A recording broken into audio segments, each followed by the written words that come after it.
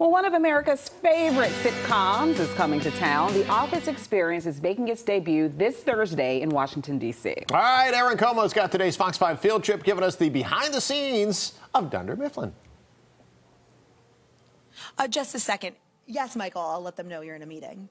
So, I am sitting at Pam Beesly's iconic desk, getting to play the role of the famous Pam. Jim's desk is set up right behind me, and I am standing with Stacey. She's the co-president of Superfly X, and they put this amazing experience together. Stacey, I'm looking down to the Post-it notes where it says order decorations for Phyllis's birthday and the solitaire up on the screen. You guys thought of every detail. Yeah, it was really fun. I mean, we all love this show, so doing a deep dive into all of the characters and their desks and what they had was pretty fun.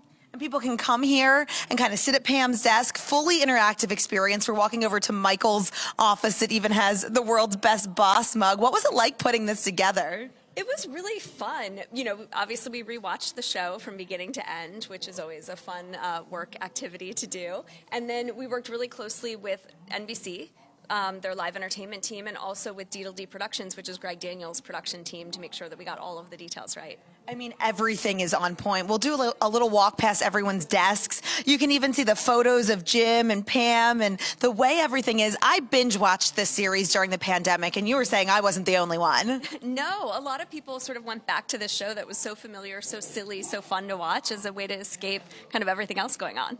Yeah, and you even hear the show kind of playing in the background, Dunder Mifflin memorabilia everywhere. What is your favorite part of this experience? I mean, obviously the bullpen is pretty amazing because it really makes you feel you're inside Dunder Mifflin. But I think as we see kind of later on in the space, there's also really fun activities, which I think we're going to go check one out right now. Oh, yes, but first, quick look in the fridge, down to Dwight's. We've got Dwight's Goose. My goodness. Dwight's Goose, and, you know, rest in peace. We've got Sprinkles in the freezer. Oh, poor Sprinkles. Walk with me because I put our interns to work. We all know and love the Dunder Mifflin Office Olympics. Yes, it's one of the best episodes, most favorite. Oh.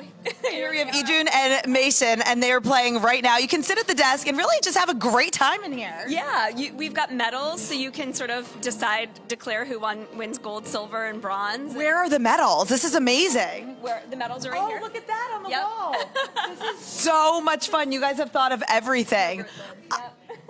I'm going to jump up here on the platform and declare myself the gold medal winner of the Office Olympics. And I know you have a lot of Instagrammable moments, like where Kevin spilled his chili, and we also have a lot of merch, right? Yeah, we've got some custom limited edition exclusive merch that you can only buy here. And then, yeah, if you go through, we've got Kevin's chili, we've got Beach Day, we've got all kinds of iconic episodes to celebrate.